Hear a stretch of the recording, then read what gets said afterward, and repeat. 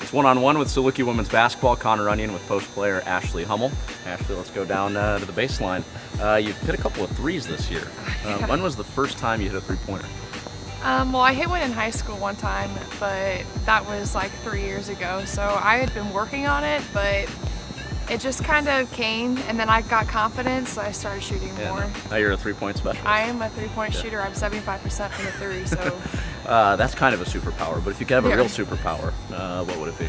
I would say mind reading, and that comes off kind of weird, like reading people's minds, but I just think it'd be really interesting to know like what other people think. I hope that never happens. We'll know what question's coming next. But you're a history major. What do you want to do with your history degree? I want to teach. So I want to teach seniors or juniors or middle school. It doesn't really matter, but I'm really passionate about it. And I also want to coach, so it kind of works hand in hand. Well, future coach, future history teacher, and three-point shooter, Ashley Hummel, one-on-one with Saluki women's basketball.